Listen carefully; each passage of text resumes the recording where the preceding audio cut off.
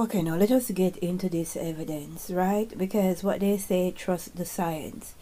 And with these evidence, you will definitely see that you need to ask critical questions. You need to connect the dots, especially when it comes on to individuals that work in the medical field, that like to come and tell you that they are the doctors and they are the nurses and they are the specialists and you should trust them, right? As they say, trust the science. Let's get into this evidence from the Miami Herald, and the date is January 26, 2023. Federal agents arrest slew of suspects in Florida nursing school diploma scam. Federal agents on Wednesday arrest about 25 suspects accused of selling fabricated nursing degrees to thousands of students who then use the bogus diplomas to take licensing exams in several states including Florida, New York, New Jersey, and Texas.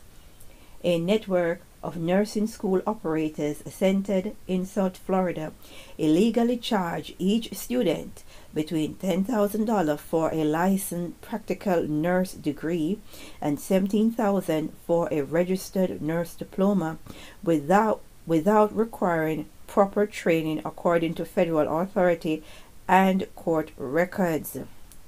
Now let us get into some numbers. Let's get into the meat of what is going on. An estimated 7,600 students paid a total of $114 million for phony nursing degrees from the South Florida schools and other suspected programs between 2016 and 2021.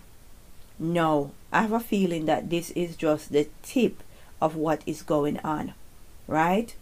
So this story is coming from the United States, right? Fresh off the press, January the 26th, 2023.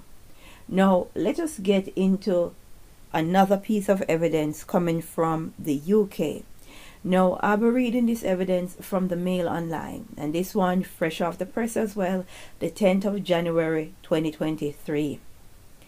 Accomplished fraudster was paid up to $1.3 million by the NHS after forging a degree certificate and pretending to be a doctor, court hears.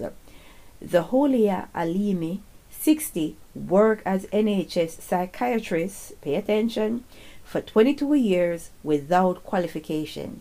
She denied 20 offenses, including forgery and fraud, at court in Manchester. The defendant forged a degree, certificate, and letters of verification, court heard. No, this is absolutely sad, right? Now, this woman, she has worked for 22 years as a psychiatrist, having no qualification, and calling herself a doctor. People, pay attention and do not be quick to hand over your bodies to people because they tell you that they are the expert, they are the specialists, they are the doctors. Understand what is going on, right? I cannot believe it. For 20 odd years this woman worked as a fake doctor. So we have evidence from the United Kingdom, fresh off the press, evidence from the United States, fresh off the press. Use critical thinking and connect the dots. Go check these stories out for yourself and understand. You should always be asking questions and do not hand over your bodies to these people who are telling you to trust the science, right? We need to pray and seek the face of the Most High. As I say, glory be to the Most High.